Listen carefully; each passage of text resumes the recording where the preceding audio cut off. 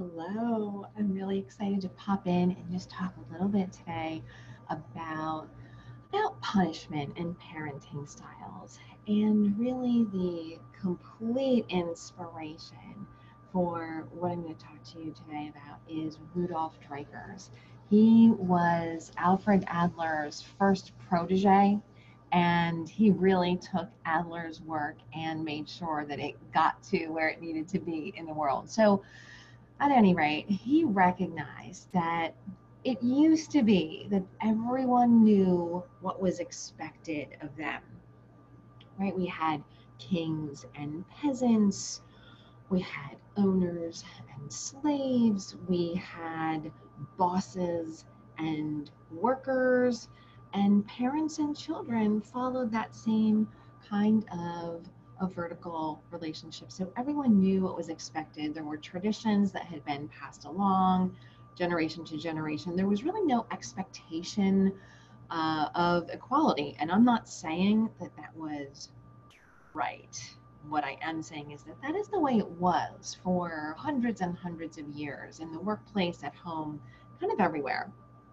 And then things started to change. Now, Adler uh, passed away in the 1930s, so he did all of his work before that.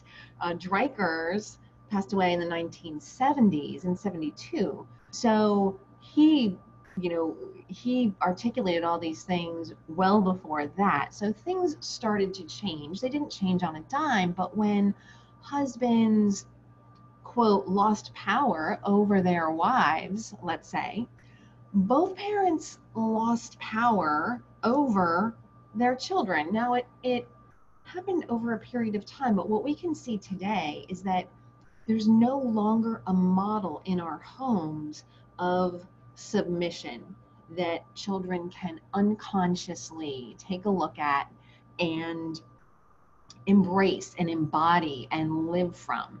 And that might be tough news for us as parents. It makes it challenging, but it's actually great news, right? The planet is evolving.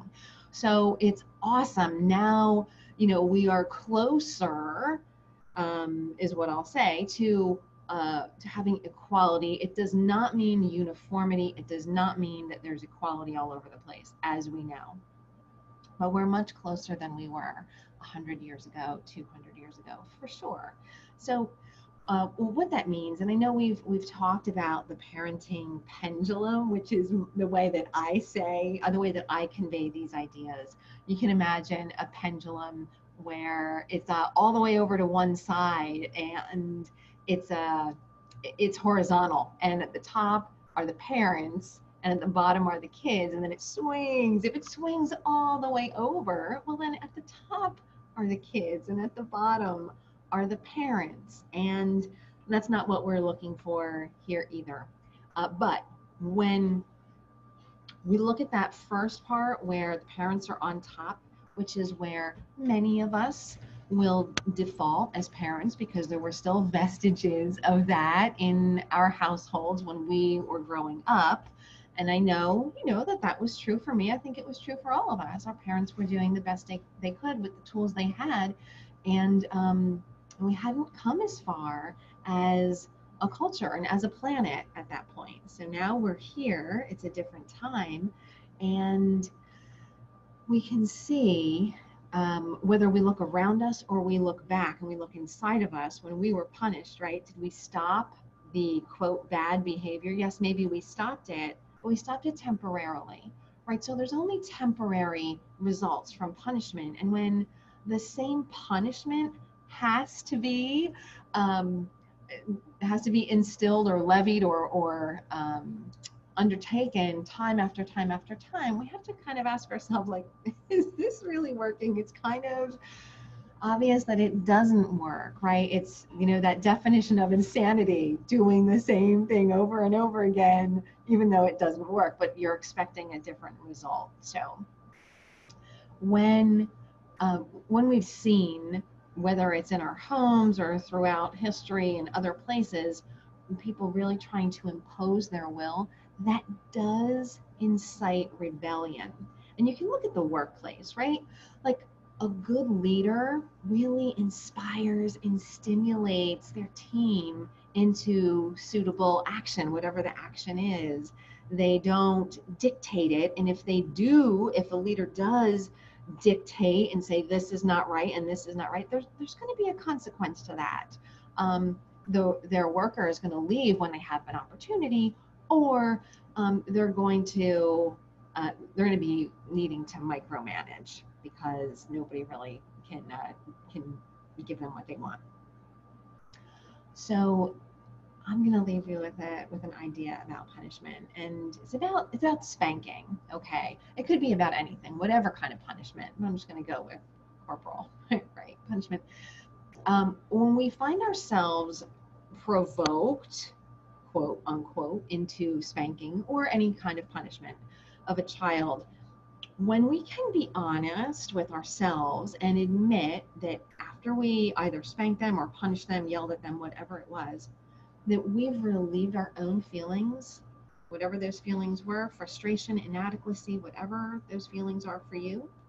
And when we punished or spanked, that we kind of have fallen into the child's whole mistaken belief, mistaken goal of behavior. I know I did a deep dive podcast on this, the mistaken goals of misbehavior, unraveling our children's misbehavior.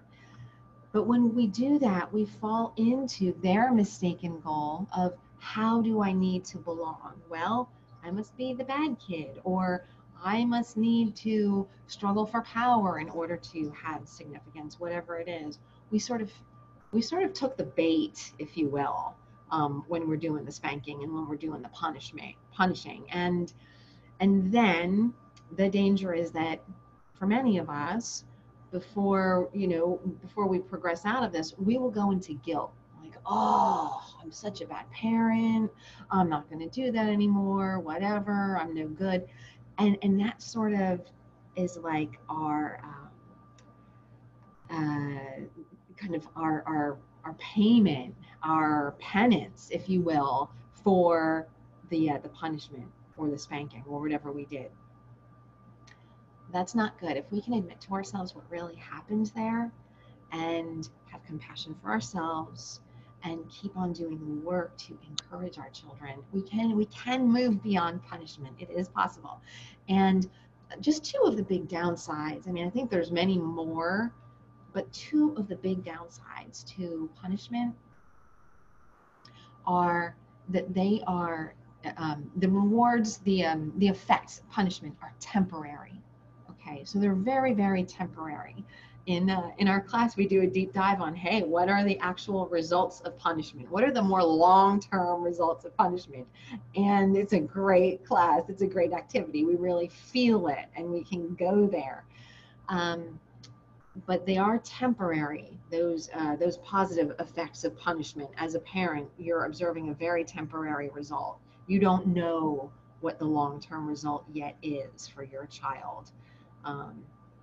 And the other thing is that it's an extrinsic method, right? Like the child has to be told, they have to look outside themselves for the answer, for the right way, as opposed to some way of, like, with some guidance, figuring some things out for themselves, whether that guidance is suffering a natural consequence. I'm hungry because I chose not to eat at dinner time, or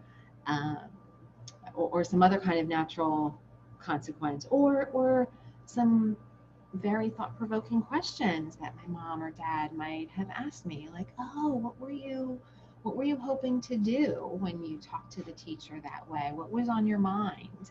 And helping them discover for themselves, what feels good for them, what's right for them going forward, and to feel that and come to their own conclusions, more of an internal.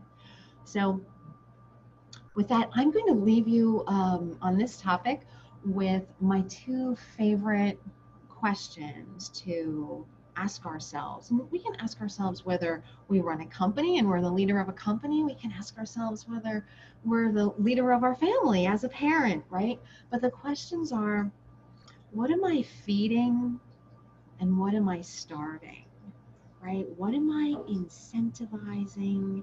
What am I disincentivizing? I like feeding and starving. It's simpler. It works for me. But I'll just leave you with that. And if you have any questions about any of that, I would love to hear from you.